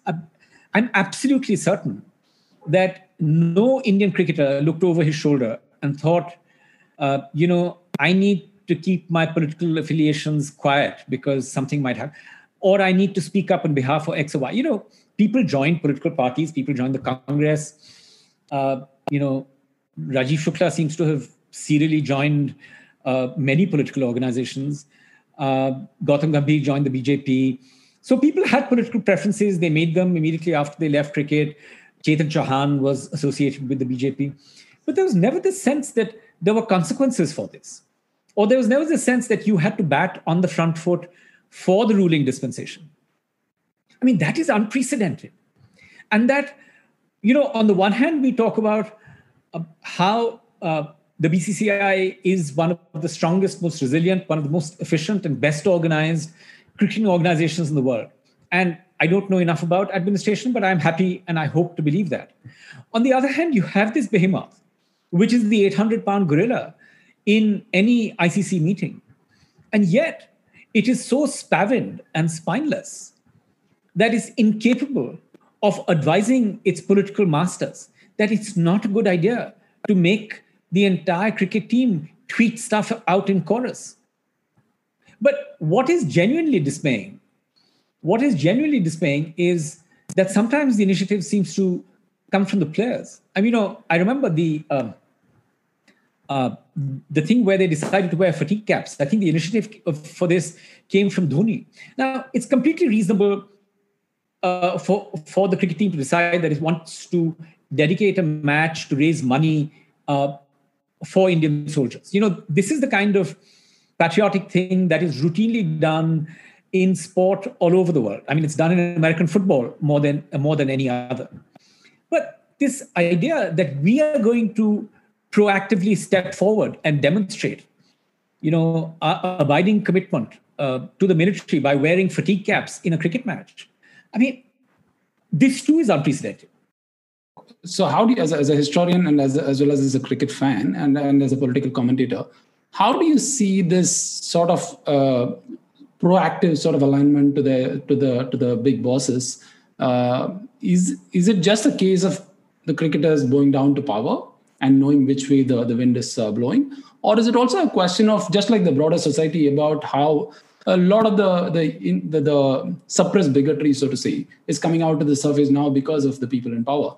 Is it also a question of players finding a voice that they didn't find earlier? Now, like, why I'm asking that is, if I am a Mohammad Siraj or a Mohammad Shami, for instance, how would I find the dressing room when people around me are tweeting, stuff like this? Is it just a question of them being vulnerable sportsmen who have their livelihood at stake and they got to kind of go with the sort of powers that be, or do you see it as something else?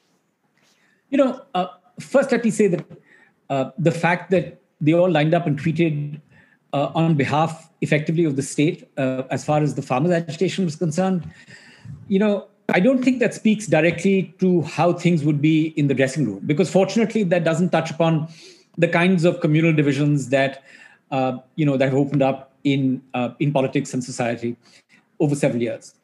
But I think what does speak to it is, for example, their silence.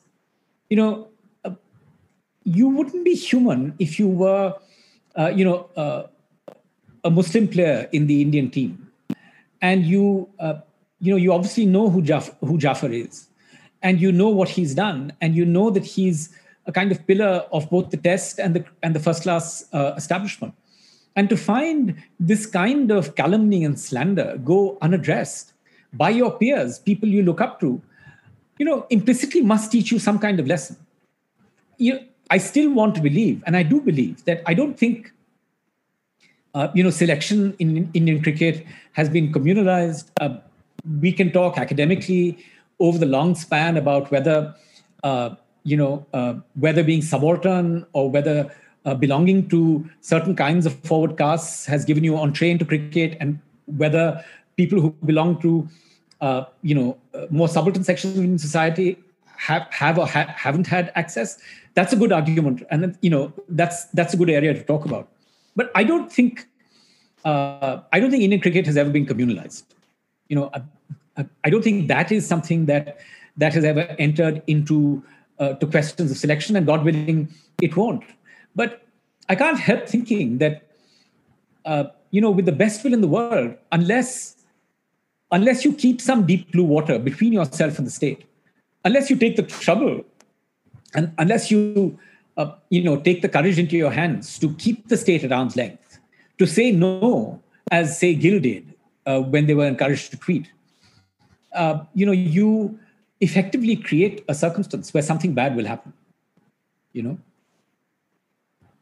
Yeah, so I'll link a speech that Mukul had given about this whole nationalism and sport. And in that, he says that, the initial thought about the IPL was it would go the way of the English Premier League and other European leagues. But now it seems more likely that it could follow the model of the National Football League in the US, the American football, where, which is so sort of deeply mixed with the patriotism and the army and the government and so on.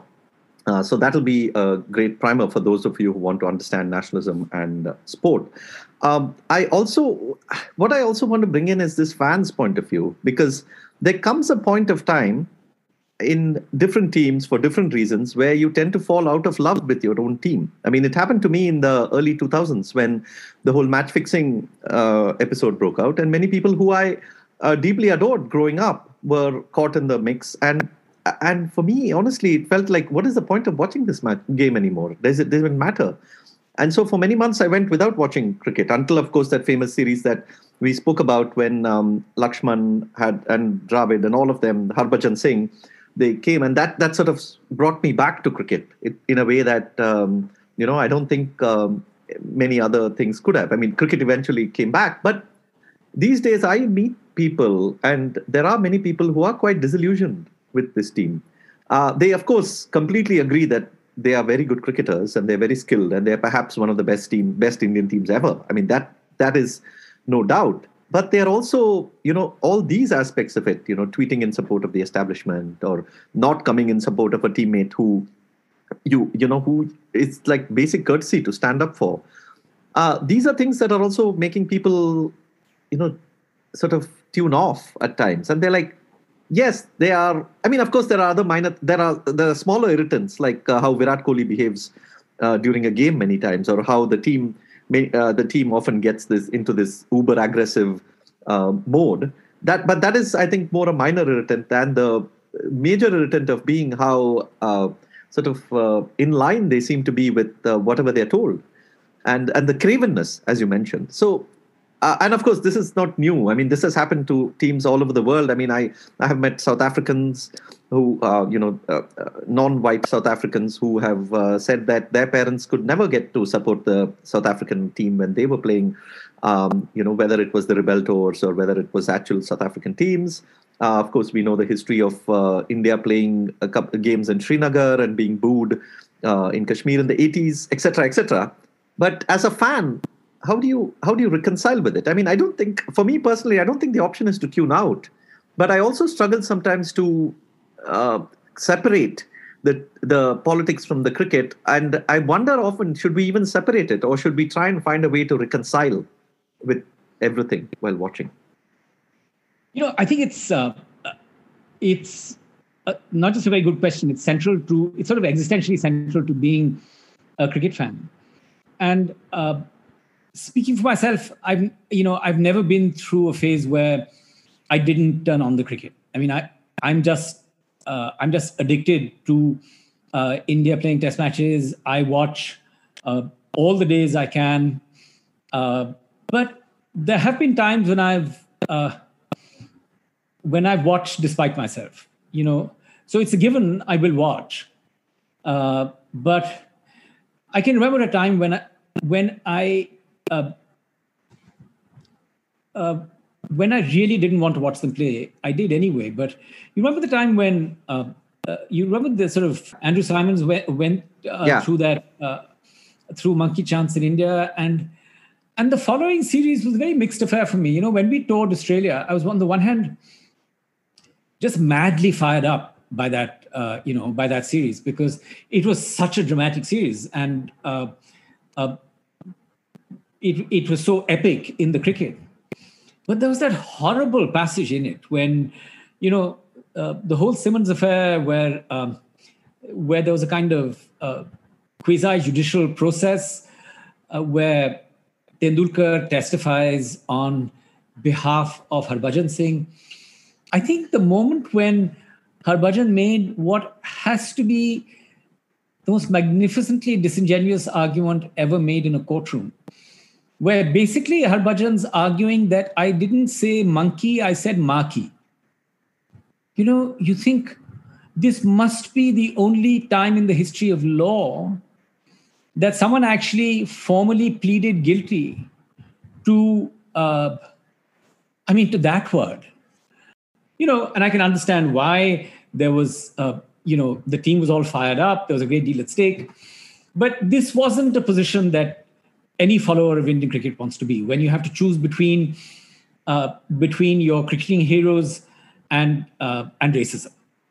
And I heard the number of disingenuous arguments I heard from friends of mine saying that, no, I mean, those pant shirt men in Indian stadiums who were making sort of monkey positions, going like this when Simmons was on the boundary line, that, this wasn't racism. It was just a really bad time to be a fan, because there was something, I think there was some sense in which, in a passive-aggressive way, Indian cricket, its fans included, were sort of flexing their muscles, were pushing back against a dominant cricket side, but were also increasingly aware of the economic clout that they had in the big game. And it altogether created a very toxic set of attitudes as far as the Simmons business was concerned. I mean, the question also crops up because you wrote this lovely piece on Mohammad Siraj during the India's tour to Australia when Siraj basically made his debut. And you took off from the movie Iqbal, the famous Hindi movie Iqbal that came out in 2005. And you spoke about how, in 2005, the fact that the protagonist was a Muslim was just part of the story. But were that movie to be made today, if at all it is, even if someone even dares to make a movie like that with a Muslim protagonist, his identity as a Muslim will be in the fore. What I want to understand is that, as a viewer, when you're watching like a Siraj Bowl or a Shami run in, irrespective of what they are thinking or what their background is, there is also a layer in your head that is saying they're a Muslim. Perhaps there is a layer in your head. And if that is that a tragedy? That we have begun to look at people not just as cricketers, but as Muslims? And or is that a sign of, being more informed adults while watching the game? No, first of all, I think it's important to say that even when Iqbal was made, it was very unusual to have a Muslim protagonist in a film where his Muslimness didn't matter. What I mean is that when Shah Rukh Khan makes acts in My Name is Khan, the Muslim character has something to do with the way in which Muslims are seen. So it's sort of charged with, the idea of this religious identity. The lovely thing about Iqbal was he just happened to be Muslim in the way that he happened to be deaf. It was just a given. And that was unusual. And it was just very, sort of carried off very lightly. And it was just this very nice feel-good film, which managed to carry off this interesting twist. About the second question, about as a fan, when you watch the cricket being played, are you aware of people's religious identity? In a country like India, it would be disingenuous to say that there's some perfect state of innocence in which you watch stuff unaware of a person's identity. Was I aware that Bishan Singh Bedi was a Sikh? Yes, of course I was. Was I aware that the Nawab of Pataudi was a Muslim?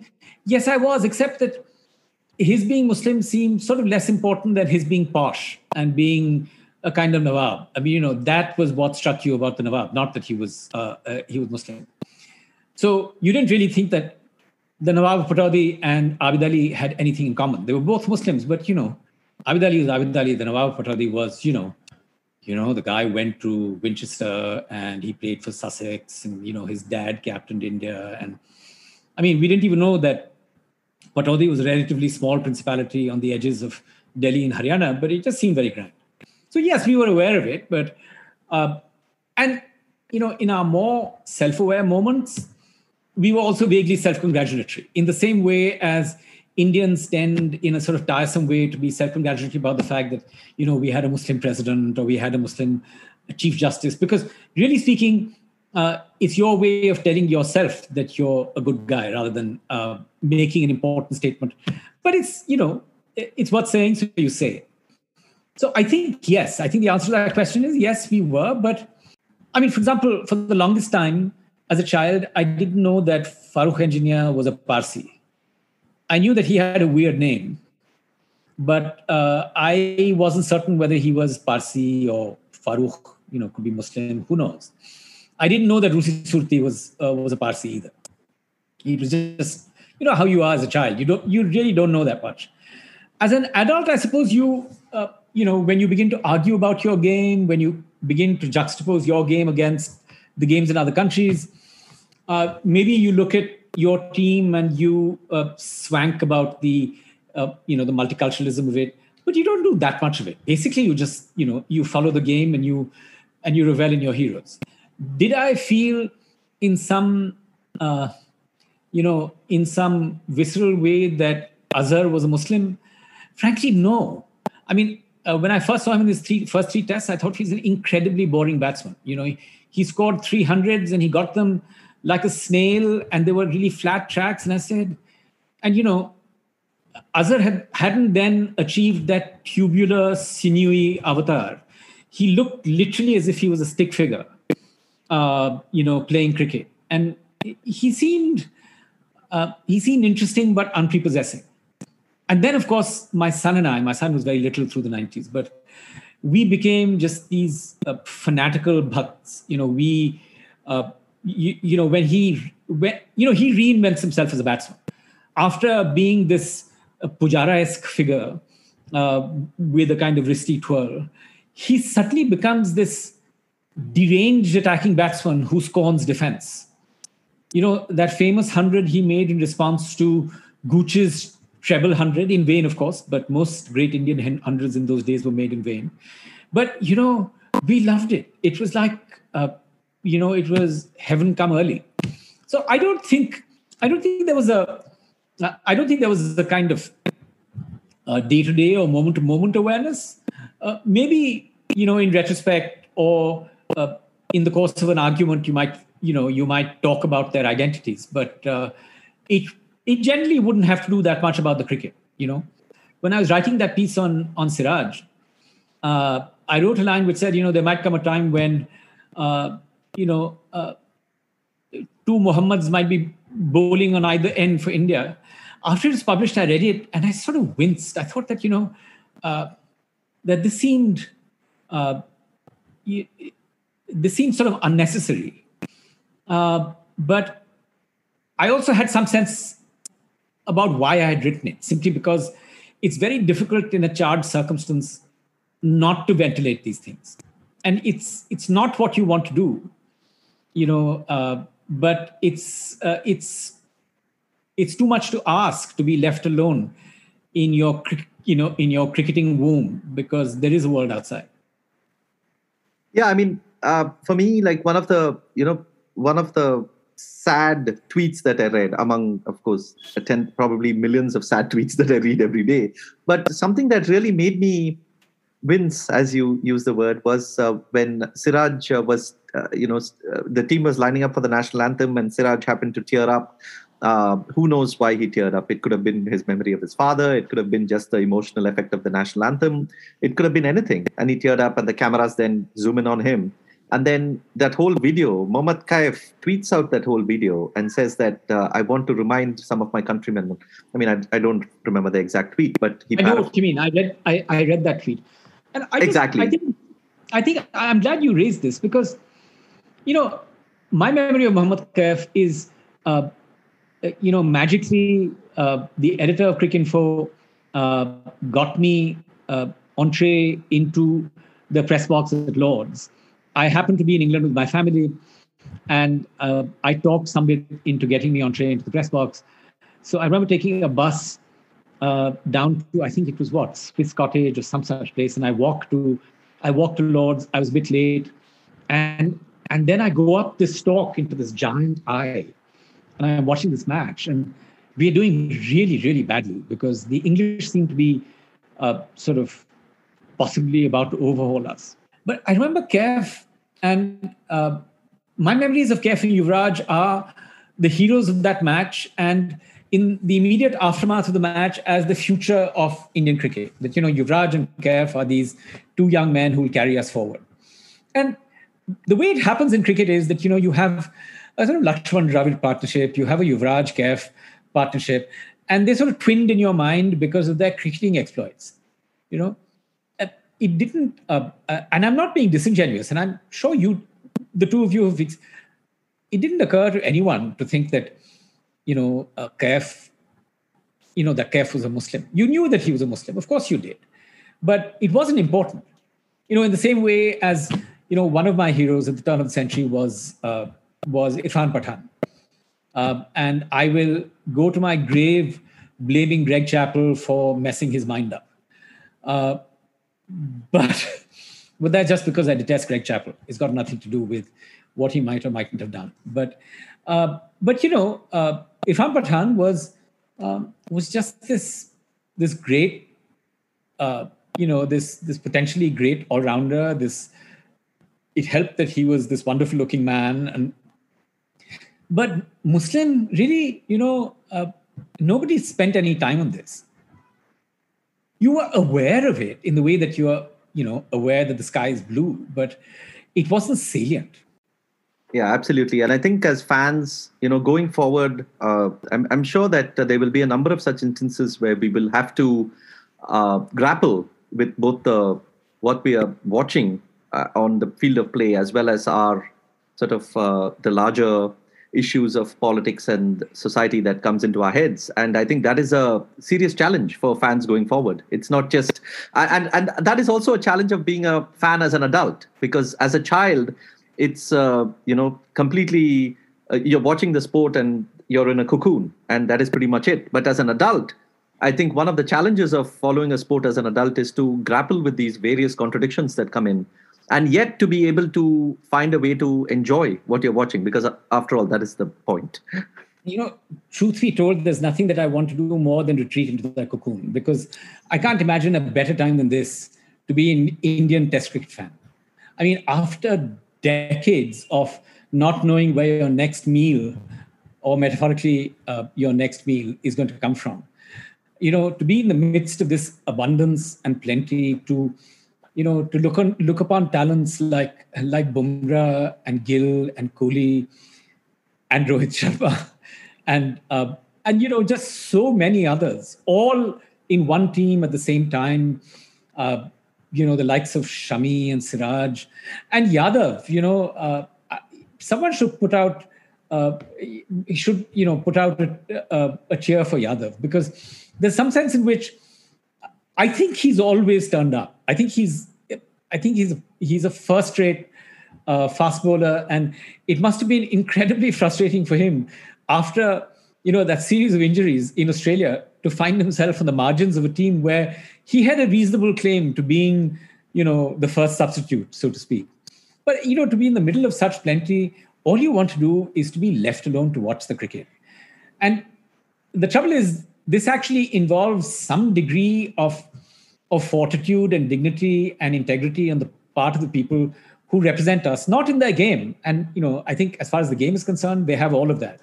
But just in terms of, their public role, or at least,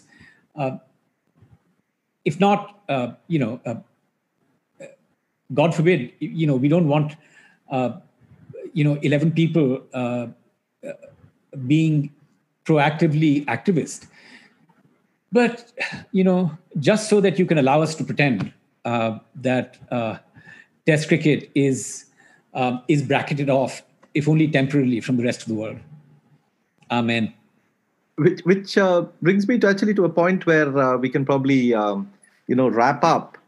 We've been going on for a long time. But the one point that I definitely want to ask you about, now that you've brought up the Indian fast bowling and Bumrah and things like that, I mean, for us watching, I began watching cricket in the late 80s. And so for me, the current Indian bowling lineup is like, something that is untested, uncharted territory for me. I've never seen an Indian team with such good bowling depth and such good bowling attack. And Bumrah, as we have discussed on our podcast, the Shami, Ishant, Umesh, everyone else is obviously like fantastic in themselves. But Bumrah is almost becoming into like a higher order of fast bowling. We have gone from Ishant to Bumrah in which was almost like a gap of 25, 30 years normally, but we have just gone in 3 years there.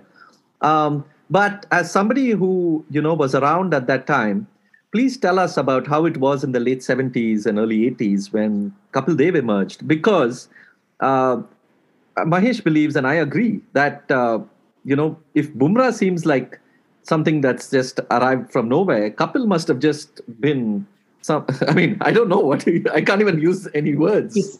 It's incalculable.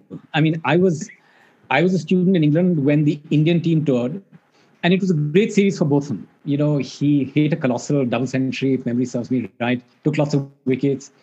But there was this magnificent innings by Kapil, I think it was in 80, which was so violent, which was so exhilaratingly violent that you watched this man and you thought, all I want to do is watch this man. I have no way, I'm not even invested in the fortunes of the Indian cricket team. To watch someone, bowl fast medium and bat the way he did and field with his lightness. His first tour was that tour of Pakistan, where we couldn't believe our eyes, on those flat pitches against that great attack. It was Imran and Sarfraz Nawaz and I think Sikandar Bakht, if memory serves me right. Not as great as the attacks that followed, but certainly a fine attack. And before, it's important to understand what we had before Kapil. Before Kapil, our main claim to sort of medium pace, verging on fast medium, was Karsan Ghavri, who took a large quantity of his wickets as a left arm spinner who I'm convinced chucked his faster ball. He had this sort of jerky left, so he switched from bowling, medium to, and then there was Madan Lal. Madan Lal was a really game guy, and I'll forever admire him for those 3-4s he hit off Thompson, backing away from the stumps till Thompson figured that, instead of trying to maim him, he should just try and bowl him. I was listening to, I think, Alan McGilvray commentating on ABC on this. But, Madan Lal, with respect, ran up to the stumps faster than the ball traveled once he'd gotten there, I followed teams where Kundaran opened the bowling. Budhi Kundaran on tour in England opened the bowling. And urban legend has it that he was asked, and what do you bowl? He said, I'll have to bowl to find out. Gavaskar opened the bowling. We've played 4 spinners. Bedi used to routinely take the ball on the 3rd or the 5th over, even when we had Abid Ali and Solkar. I think Chandrasekhar was faster than Solkar. It's in Kapil Dev's arrival is incomprehensible because, apart from anything else, he's the spectacular all-round talent. He doesn't do justice to his batting. But, that great cricketing cliche, how cleanly he hit the ball. But it wasn't just how cleanly he hit the ball. It was the slightly, mad grace with which he hit it. That famous Nataraj shot, that extravagant pickup shot that he'd play. You just looked at him and he seemed like something that had grown directly out of Zeus's forehead and been deposited on a cricket field. It was just... Bumrah is a great bowler. But in terms of a historical landmark in Indian cricket, he's a candle to Kapil Dev's sun. Kapil Dev was transformative. In the end, unfair though it is, your iconic status or lack thereof is based upon those hinge moments where you triumph. And he won the 83 World Cup. It's everybody who talks about 83, even people who were completely committed to Test cricket like Gavaskar, will frankly acknowledge that this was the summit of our national achievement as a cricketing nation. The fact that it seemed like a series of spectacular flukes. There was that moment when the telecast goes off for about 40 minutes during the West Indies innings. Wasn't the time when Viv Richards was batting? Now, I can't remember whether the telecast came on again and we saw Kapil catch Richards or whether we saw that on playback. Because I know that I watched live Gordon Greenidge shoulder arms to Balwinder Sandhu and have his bails disturbed. It was But it was, what were the odds? There was, I had a friend of mine, Geeti Hassan, she was a PhD student in microbiology at Cambridge, who had no interest in cricket. So one of her lab colleagues had 2 tickets. And because the English got knocked out in the semifinals, he decided he didn't want to go. So Geeti, who had absolutely no interest in cricket, wandered off to watch this match. And I've never forgiven her for doing this, because I should have been there, and I'd returned from England just a year before that. And this undeserving person actually gets to watch this match. It was like some cosmic injustice. I mean, she didn't know Kirti Azad from Maulana Azad. By the way, Kirti Azad used to play cricket for my college. I was 2-3 years ahead of me. And I think at the time he was a fast bowler. He used to bowl, he used to continuously pitch short at opposing batsmen. I was, it was quite interesting to see him in his sort of international avatar as a kind of rubbish off-spin bowler. Off-spinning all-rounder, or rather a batsman who could also bowl off-spin. But I mean, like it or not, till the end of his days, he'll tell you that he won the World Cup, and he did. Of course, yeah. But the thing about that World Cup, coming to that World Cup final, Mukul has written a lovely piece on that, and where he picks out this moment, perhaps the most important moment in that final, and no doubt, I mean, anybody who has seen Viv Richards bat knows what a absolutely ferocious, terrorizing batsman that he could be. And then he hits this ball in the air off Madan Lal, the great Madan Lal that you have referenced before. And Mukul writes about how Kapil is not only running, to catch the ball, he's running back to catch the ball, which anyone who has played cricket knows is one of the toughest catches to take. But he's also seems to be smiling. And that is like such a phenomenal observation. You should actually go back and watch that. You should... I kept watching replays of this because I wrote this well afterwards. And I thought, he seems to actually be enjoying this. And this is what even with Gavaskar, till Kapil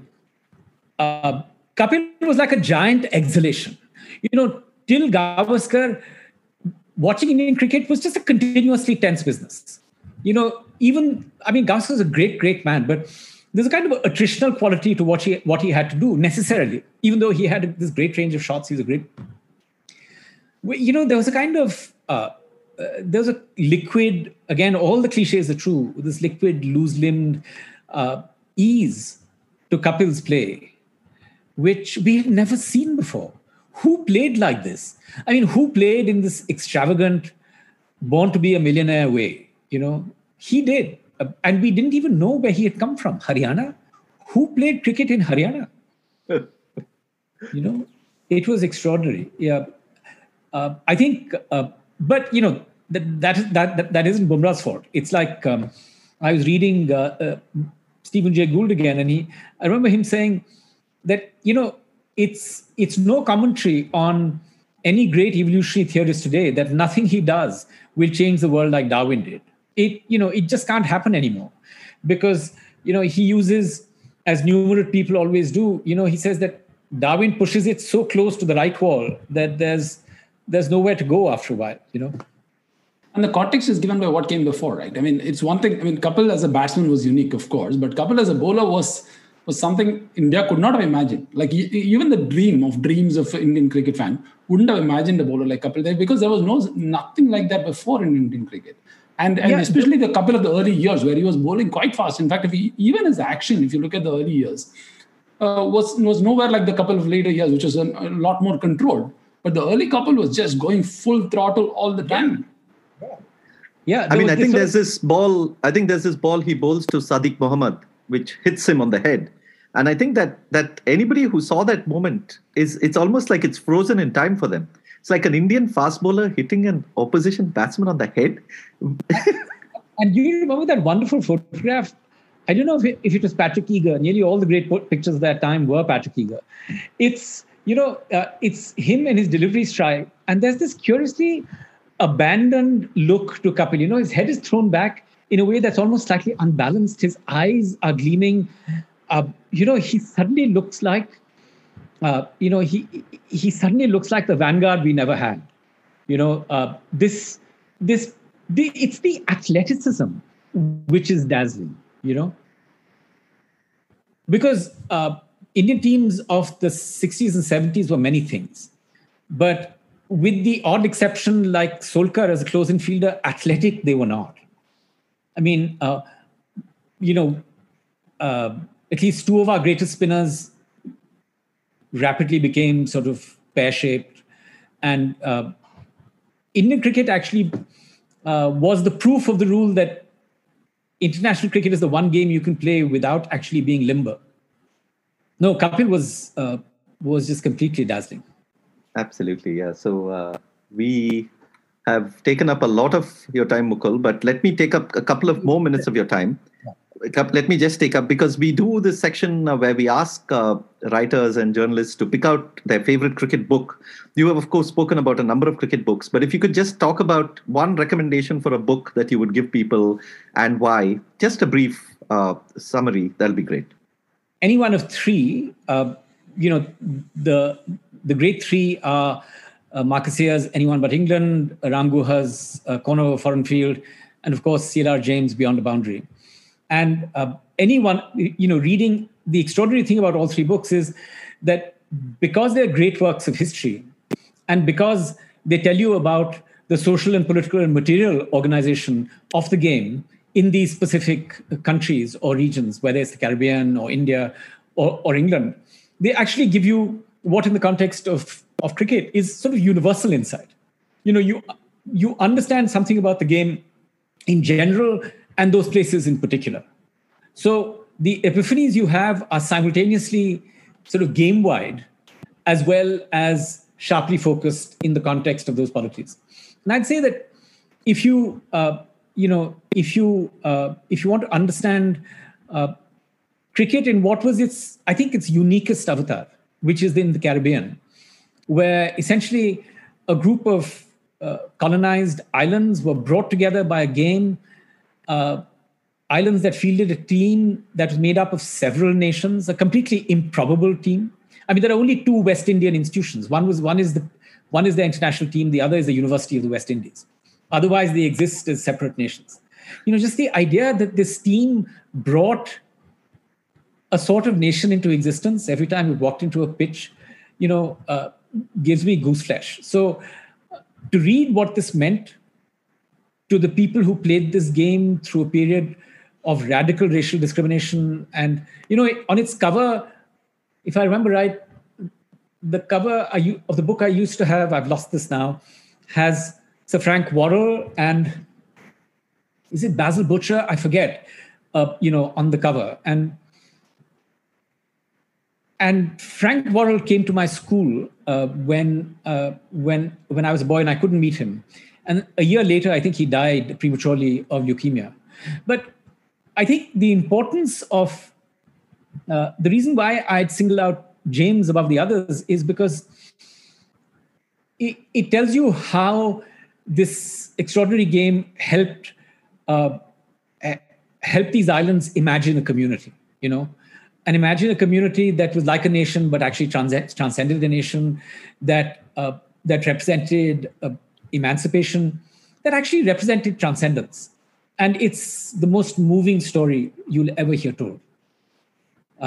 So if I had to pick one, I'd pick that one. Otherwise, I just say read all three. They're just, they're without any question the three greatest books written about cricket.